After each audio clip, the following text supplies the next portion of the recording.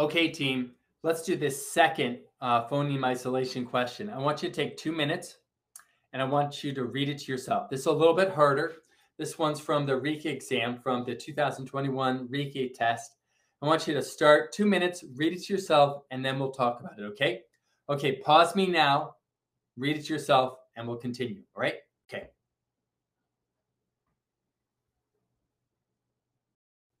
Action, back. Now, team, this is going to be one where you look. It's a phonemic awareness question, and you can already tell by the heading it's involving phoneme isolation. But it's going to be a phonemic awareness question and potentially a assessment question.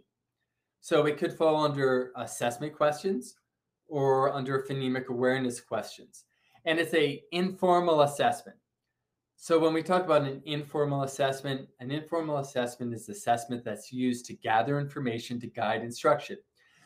Usually it's conducted at the beginning of the year or at the beginning of a new unit to help the teacher. Like right now, teachers that are doing these assessments for students that are going to be coming into the school year, you're gathering information in the beginning of the year to guide your students or help plan instruction throughout the year, right? So this teacher is doing some type of informal assessment involving phonemic awareness, okay? Or actually, no, what it says here, it says, which of the following informal assessments would be most appropriate to use to help an individual student's phonemic awareness? So we're looking for something that's going to test them on phonemic awareness and see if they have it. Now remember, phonemic awareness, that's our friend. Our friend here, and our friend is involving individual sounds. So we could just look for the scenario that involves individual phonemes, right? And we could cross out the ones that are not our friend. Those activities that do not involve individual phonemes, yeah? We cross those ones out. So let's just see here. I'm gonna go to D, start at the bottom. Okay, it says here, have the students listen to the teacher read aloud a set of words, okay, with the same beginning sound. Train, trap, trouble. Now notice that this is listening to words and it's repeating words. Look at that. They use the word twice, right? And they're words with the same beginning sound. I don't know about you. I know that's a sound activity. But in terms of our sound activity, right? That sounds like it's a word level activity involving alliteration, right? Train, trap, trouble, nanny, nanny, nanny coat. That is a basic phonological awareness activity. So that's not phonemic awareness, because phonemic awareness is the tippity top one. So that's word level. The next one's syllable, then onset and rhyme, and then there's the phoneme level. That's the one we're looking for. Okay, so this one's out. Too basic. What about this one right here? It says, ask students to identify the letters in the alphabet that correspond to the initial consonants sounds of several familiar spoken words. Oh, that's a good one. But here's the thing. You're asking them to identify the letters, okay? And that match up with sound. You're asking them to do some basic letter sound correspondence, right? Or maybe some basic alphabetical principle stuff. That's not what we're doing here, because phonemic awareness can be just a pure sound thing. There's no letters involved. So guess what? I'm going to cross that one out. That's going to be a scenario for some question involving alphabetical principle or early basic phonics. So we cross that out. Now, what is it, A or B? Let's just go with B. Have the students listen to a tape-recorded story while looking at the book and then answer several simple questions about the story. So first, they're listening to a tape-recorded story. A story is a narrative text. It's a text. What type of text? A narrative text with a story elements, right? And they're being asked to answer simple questions like maybe who or what or where or when.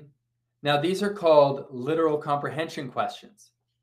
So this is definitely a literal comprehension question. It's a reading comprehension scenario involving narrative text involving who, what, where, when, basic literal comprehension questions. It's definitely not what we're doing. Cross it out. So team, you see how I went through this question and I crossed out the ones that are incorrect. Now, this is why you would do that, because it's good to know these scenarios. None of them are wrong. I mean, they're not the right answer, but when I say they're not wrong, I mean, they're not right for this answer, but they're not wrong in the sense that these are scenarios that just go with other concepts. So you need to know this is a great scenario for basic word level phonological awareness. This one right here is a great scenario for basic literal comprehension for narrative text, right? So just be aware of that. Now, what's the answer? A, by default. Ask the students to identify the sounds at the beginning, middle, and end of spoken word. Team, that is phoneme isolation. And if you saw that, which I hope you did, you're like, identify a sound at the beginning, middle, and end of a word. It's like bammy whammy. You had me at identify sound. That's what you should be like. You like open up the door and you read the question and you're like, identify a sound, phonemic awareness.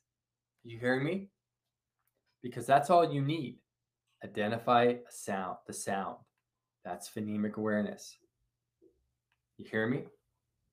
And then, of course, you have beginning, middle, and end of that spoken word. And then they give the example. Those are all reinforcing this activity.